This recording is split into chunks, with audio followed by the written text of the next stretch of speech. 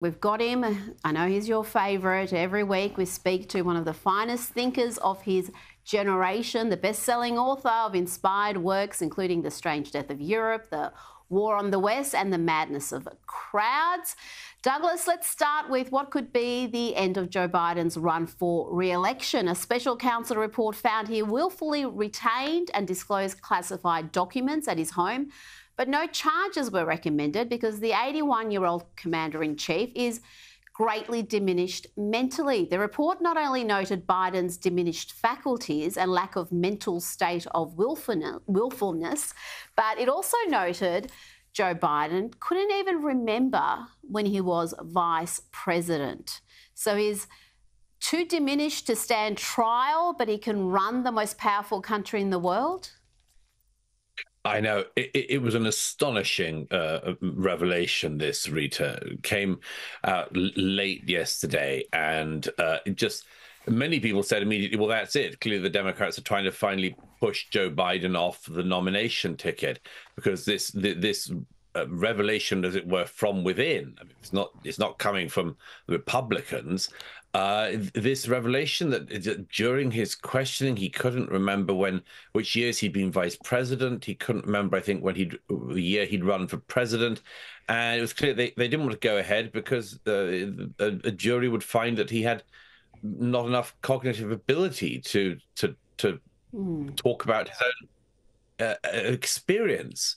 And the idea that this same man is in the most powerful position in the world is something which is it's a scandal you and I have talked about before. The Democrats have clearly been trying to cover it over. They've been hoping he'll get better or something like that, or it'll become less noticeable, and they can just allow him to roll on. And the fact is, though, again, we saw this only in the press conference he gave to say in response to these revelations, no, I'm okay. During the press conference, he said he just had a conversation with President El-Sisi of Mexico.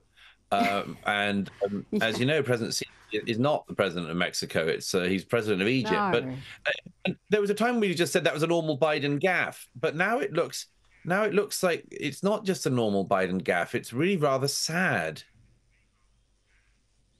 And if he wasn't protected by the bulk of the media all this time, today wouldn't be so shocking. But if you've paid attention, and we've discussed it, for more than 3 years now, even whilst he was running for president, the cognitive decline there has been obvious. And, yeah, for reasons that defy logic, his handlers had him address the nation today. It did not go well. He lashed out at the special counsel and at the reporters who questioned him about his cognitive abilities. For months when you were asked about your age, you would respond with the words, watch me. Many American people have been watching, and they have expressed concerns about your age. That is your judgment. That is your judgment. That is not the judgment of the press. That's not the judgment of the press. She is the press. And as you mentioned, he also seemed to think Mexico shares a border with Gaza. He mixed up the Egyptian leader with that of Mexico. As you know, initially, the president of Mexico, El-Sisi, did not want to open up the gate to allow humanitarian material to get in. I talked to him. I convinced him to open the gate. Douglas, what happens next? Can he run again? Well, I'd have thought it's just increasingly clear that he can't. But as we know, there is this kind of extraordinary situation that Biden has, which is that the Democrats believe that if there's any major shakeup on their ticket this year, it'll all just be an advantage to Donald Trump, who's certainly the most likely person by a very far margin to become the Republican nominee. And effectively, Trump and Biden have been sort of like this. They've been leaning on each other. And both parties think if their guy goes, then they collapse. Now, the Republicans may or may not be right in that. The Democrats, I think, to an extent, are right in that. Because, you know, the question for them is they don't have a very good bench of people in their party. They may have coming up, there's some talented younger congressmen and so on, congresswomen in the Democratic Party. There's also some absolute left-wing nutters. But the main thing is that it's not obvious who would replace Biden as the nominee, particularly at this relatively late stage. Obviously, it can't be Kamala Harris, who we know, in the polls that the American public regard as absolutely unfit for the presidency. But they have to sort of find some way to deal with the Kamala problem, and then you got somebody like Gavin Newsom of California, and we've just seen your previous segment, Rita. What did he do to California? He did that. He did that. He made it a state in which theft was legal.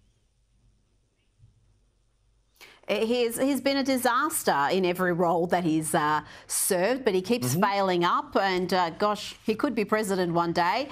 Now, let's move along to your home country. You wrote a powerful piece for The Spectator today where you said you're embarrassed by modern Britain and that you no longer even recognise your own country. Why is that? Well, there's several things. One is the fact that, as I say in that piece, virtues and certain aspects of the national characteristic, which I grew up with, and which I think epitomized Britain, like a sort of certain doggedness, a sort of stoicism, and actually I think a courage in the face of adversity, a quiet courage, which was strong when provoked, all seem to have disappeared.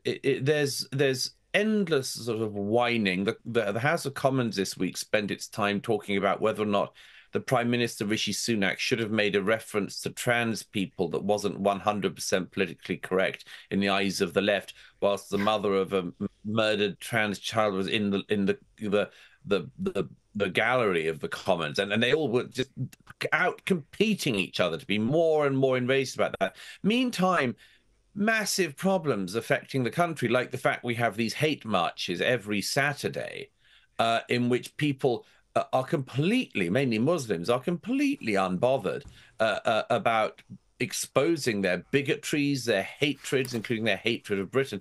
This just goes on all the time. Every Saturday, it happened again last Saturday, they actually clamber over our war memorials to our war dead, and they defile them and desecrate them.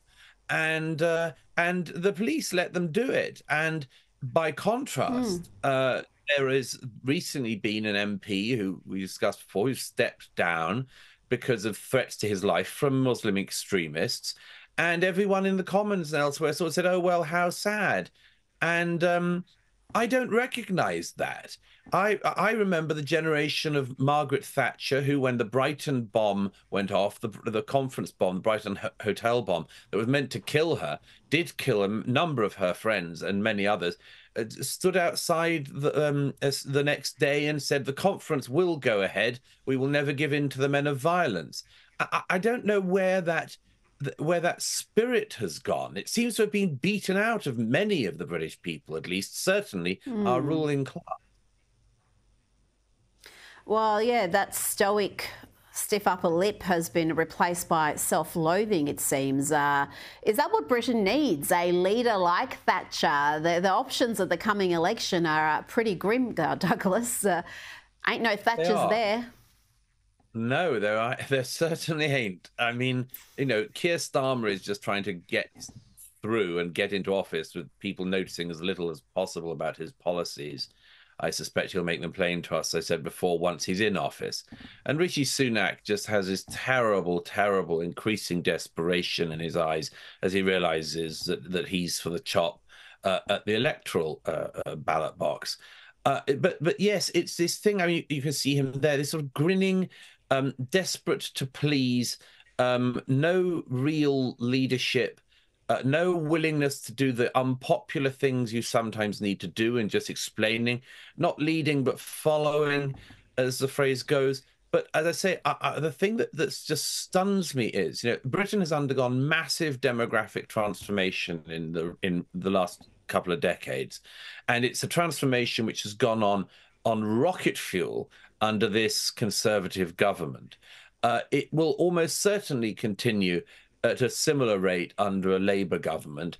And it seems to me that it's because of this that our political class is so incapable of identifying problems in front of it. When the MP who said he would stand down because of threats to his life stood down, he said that one of the reasons was that his murdered colleague, Sir David Amess, was murdered by Ali Harbi Ali. And one of the other people he wanted to apparently kill was Mike Freer. Well, an interview this week, in an interview this week, Mike Freer was asked about this, and the interviewer said, "What motivated Ali Harbi Ali?" And Mike Freer said, "I'm not sure about that. I don't know." Well, here's what. He was killed by an Islamist who followed jihadist ideology. And it's a darn fool position for a man to be in, to stand up for somebody more than he's willing to stand up for himself. But I can say this on behalf of Mike Freer.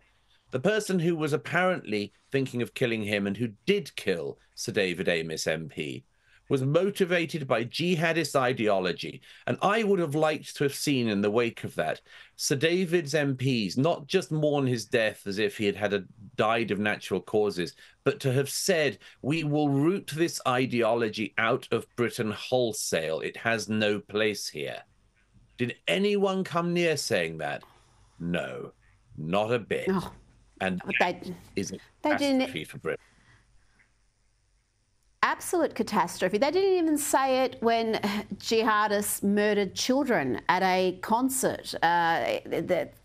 You just wonder what they're thinking and why they just show this cowardice. You've been impacted by this in a small way just in the past week. Your speech had to be moved after the venue submitted to the bullying and the threats, I'd imagine, of the anti-Israeli mob, but the protesters still turned up at another venue to scream abuse about you. Let's have a look.